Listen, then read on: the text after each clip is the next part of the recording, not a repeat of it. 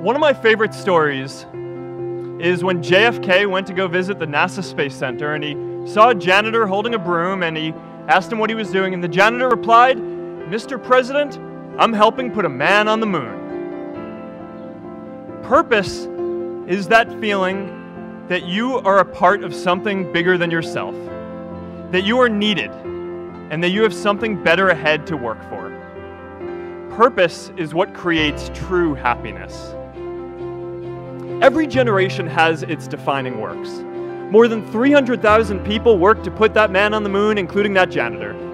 Millions of volunteers immunized children around the world against polio, and millions of more people built the Hoover Dam and other great projects.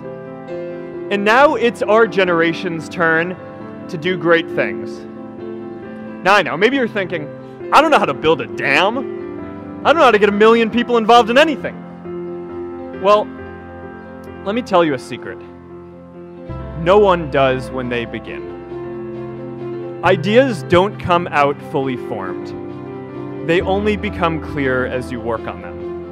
You just have to get started. If I had to know everything about connecting people before I got started, I never would have built Facebook.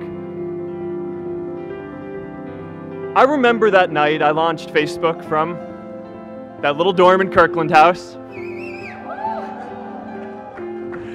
I went to Noakes with my friend KX, and I remember telling him clearly that I was excited to help connect the Harvard community, but one day someone would connect the whole world. The thing is, it never even occurred to me that that someone might be us. We were just college kids. We didn't know anything about that.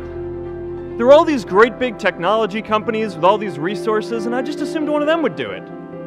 But this idea was so clear to us that all people want to connect.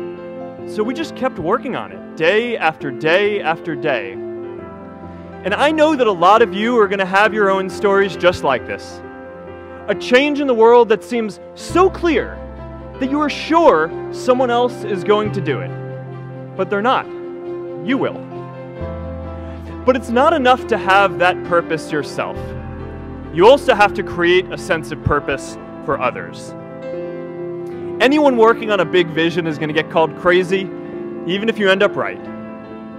Anyone taking on a complex problem is going to get blamed for not fully understanding it, even though it's impossible to know everything up front. Anyone taking initiative will always get criticized for moving too fast, because there's always someone who wants to slow you down. An entrepreneurial culture thrives when it is easy to try lots of new ideas. Facebook wasn't the first thing I built.